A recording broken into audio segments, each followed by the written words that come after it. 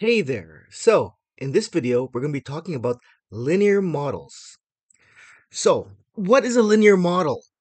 Well, in short, in simple terms, it's basically a graph that shows a line. So, here it says here, a model that shows an equal change over an equal interview. And this is often represented by a linear relationship in the form of y equals mx plus b.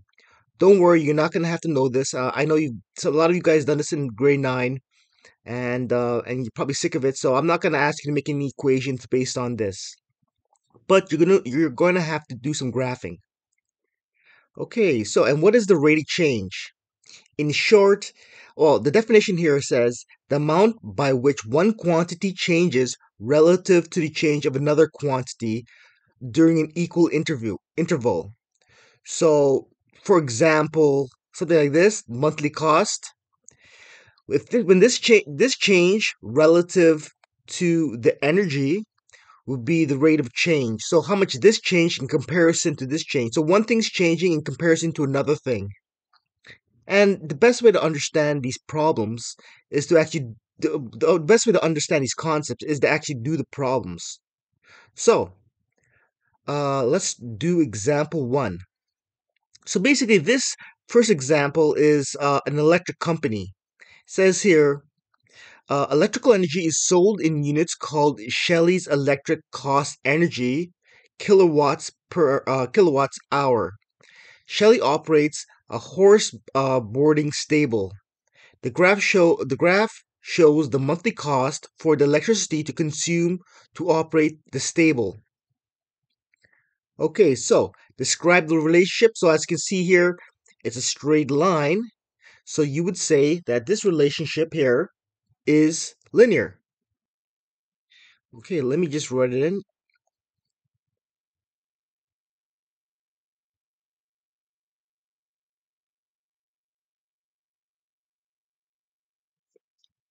Maybe this is pretty light. Maybe a little heavier. Well, this is good enough. Estimate the cost of 200 kilowatts. So simply we look at the graph and we look for 200 kilowatts. I'm going to use a red here. So over here, we look down here. The bottom represents kilowatts.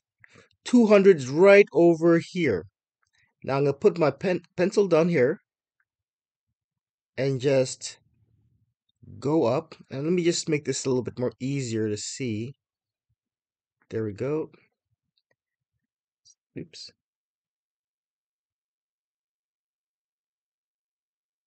And it goes across like that. So right here, oops, right at this point here,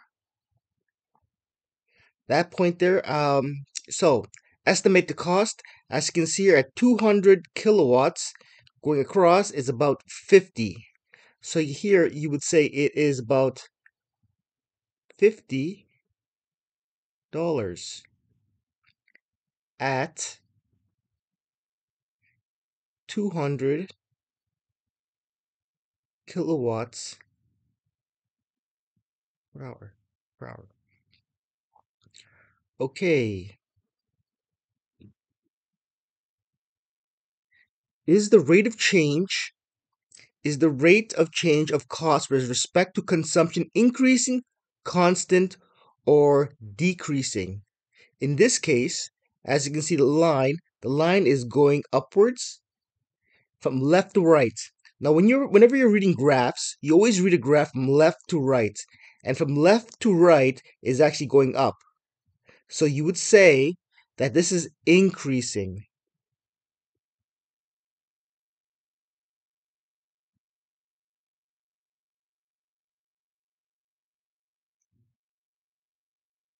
And just so you guys know, if you want to know what constant looks like a straight line. That's what a constant looks like. And decreasing looks like a line that's going downwards. Okay, let's take a look at the next one. It says here, how does the cost change each time the consumption goes up by 100 kilowatts? Okay, so let's take a look at our graph. So you can choose any point that's going up by 100 kilowatts, but I think the easiest one from 0 to here. So it goes up from here to here. I'm just gonna draw going up here because that's 100 kilowatts right here. Oops. Let me just undo that.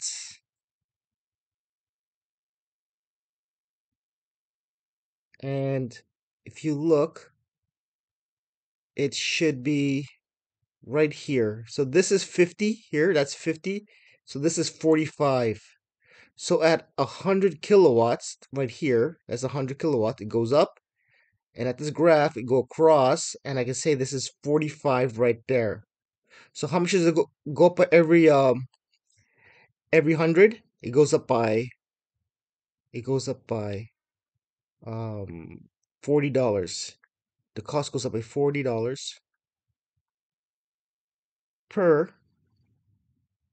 You can say per, or you can put the dash per 100 kilowatts. So basically it goes up $40 for every kilowatts. And to prove that, if you look here from 200 to 300, 300 is here, you go up. So if you look at the cost at 200 is about $50, and the cost at 300 is, if you go across it, that should be an estimate of $55. So, yes. Oh, so my mistake. This is wrong.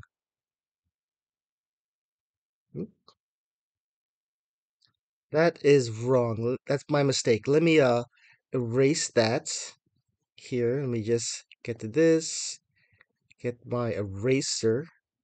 Oh, let me find my eraser. Actually, it might be easier just for me to scratch it out. Wait, hold on. Comment, eraser. Oh, there we go. Let's erase that. And let us get the red. Let's put over here 5. Because here, it goes up by 5 from here to here. So from here to here, that's 100 kilowatts. So from here to here, so it's at 40 and it goes up by this much. So $5 for every 100 kilowatts. And you can see that over here as well. Right here it's at 50 $50. And if you go by 100 kilowatts, it goes up only by 5. So it becomes 55. So from here to here. So it goes up $5 for every 100 kilowatts. I hope that makes sense. What are suitable units for this rate of change? Okay, that's an easy one. All you have to do is look at the what the units are. So here is dollars, and down over here is kilowatts per hour. So you would say the rate of change is units. The units for rate of change is dollars per uh, kilowatts hour. And yeah, that's about it. The units, the rate of change for the units will always be this unit over this unit. And that will always be the units for the rate of change. So it's the y units over the x units. Okay, let's look at the next problem. Okay, so we have an aircraft here. You have the Diamond Katana is a popular training aircraft manufacturer in London, Ontario.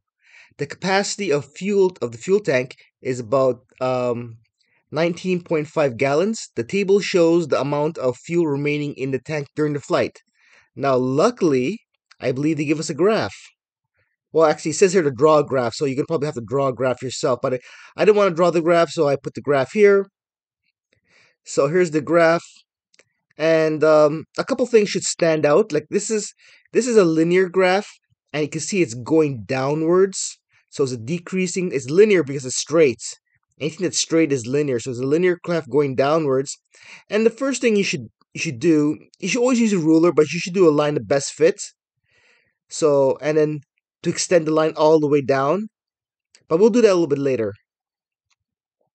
Describe the shape of the graph. The graph is a linear graph.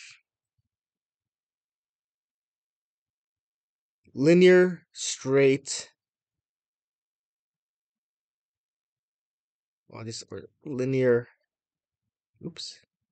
Let's go back. Linear line.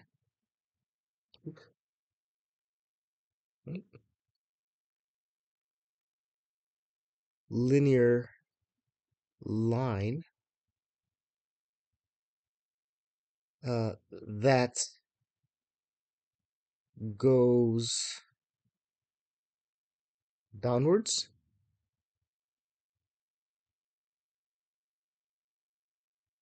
Again, always when we look at graph, we always interpret the graph from left to right. So from left to right, it is actually going downwards. Or you can say it's decreasing, the slope is decreasing. So maybe I should put that down here. The slope is another word for rate of change. That's all it is. So you can say the slope is decreasing. Or you can say the slope is negative.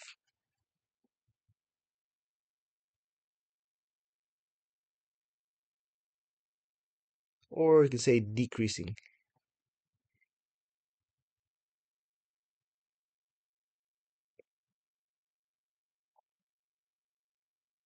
It says there how much fuel was consumed during the first hour of flight. Well, let's take a look. Okay. So the first hour of flight. So this is half an hour, and the first hour of flight is here. I'm just drawing a line that goes up to those dots. Let me just go up here. So it goes up here and then goes across. So for the first hour of flight, so from here to here, the fuel went down. The fuel was initially 20 and it went down to 16. So it was here initially.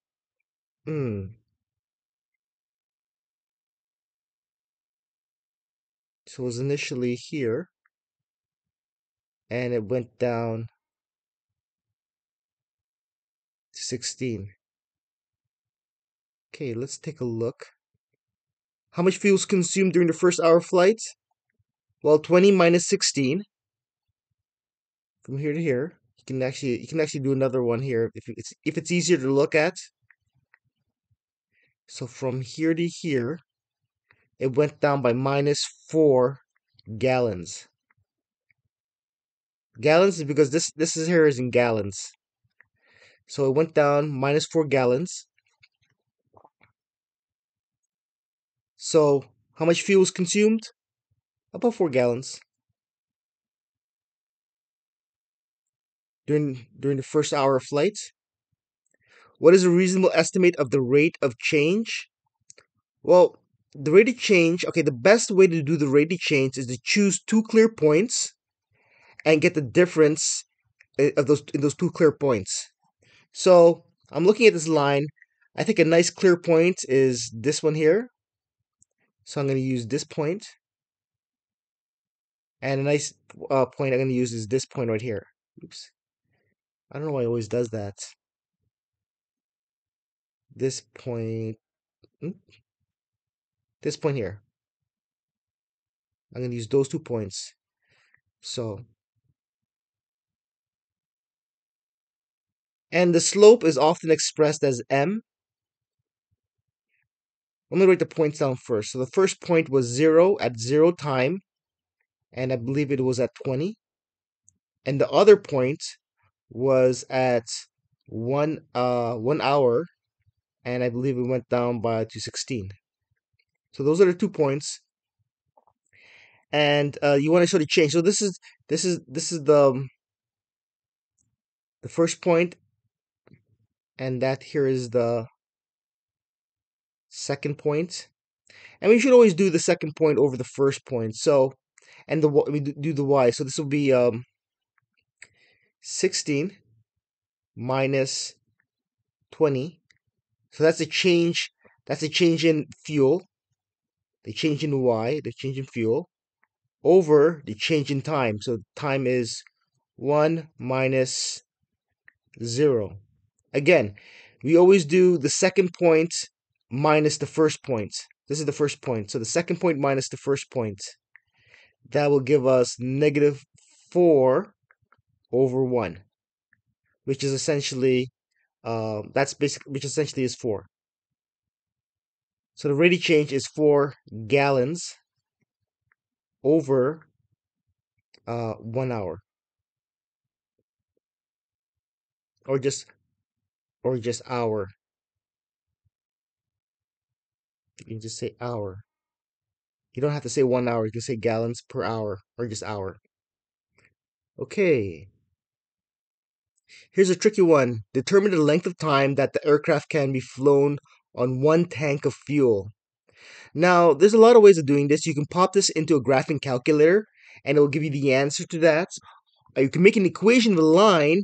It can also give you that, but making an equation line is a lot of work, and you have to remember your grade 9 math. Or you can simply just do the simple way what a lot of people do is just make an estimate, basically a educated guess, by extending the line downwards.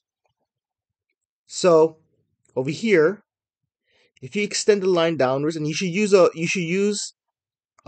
ruler for this, because if you're using doing freehand, then it's not gonna come out well. Let's use black. So over here is 4. I believe here is 4.5. Over here is 5. Oops, let's go back one.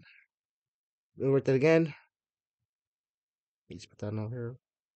4, 4.5. There's 5. And this is 5.5. And over here is 6. It should be at 6. If you use a ruler, it should hit at 6.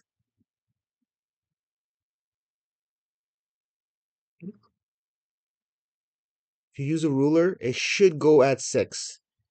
I'm not using a ruler, that's why it's off. But if you use a ruler and do a line of best fit, it'll extend to 6. So this is probably the easiest way for you guys to do it, is to draw a line of best fit. Just extend the graph downwards and see where it hits.